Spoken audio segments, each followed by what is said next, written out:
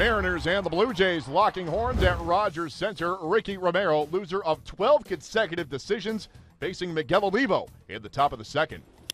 Swung on, well hit ball, deep to left center field. Going back is Ghost, still going back, and this one is gone. Goodbye, baseball. Miguel Olivo with a home run to left center field, his 10th home run of the season. And wow, what a shot by Miggy. 1-0 M's KIRO with the call. Let's move to the top of the fourth.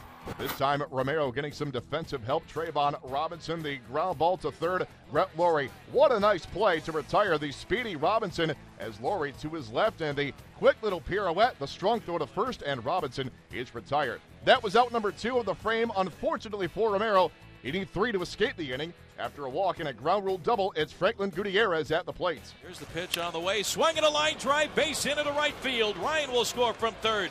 Ackley Ronnie third, heading home. The throw to the plate, up the line, and Dustin scores.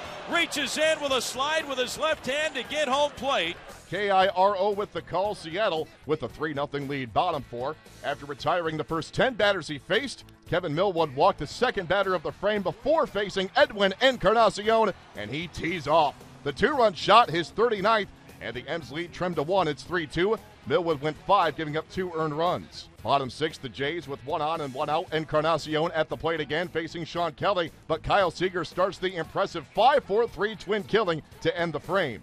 The Seattle bullpen continuing to make their 1-run lead stand up. Josh Kinney strikes out JP Arancibia on a foul tip to end the 7th. Then it's Adeiny Echeverria down on strikes. That puts an end to the 8th. Let's go bottom 9. The Jays have the tying run at first with 2 men away. Tom Wilhelmsen facing Yunel Escobar, but Escobar can only manage the lazy fly to center. That is how this one ends. The M's hang on for the 3-2 win, their 5th consecutive victory over the Blue Jays, thanks largely to a bullpen which did not surrender a hit in 4 innings of work. Ricky Romero goes only 4+, losing his 13th consecutive decision, tying him with Tom Underwood for the longest losing streak in franchise history.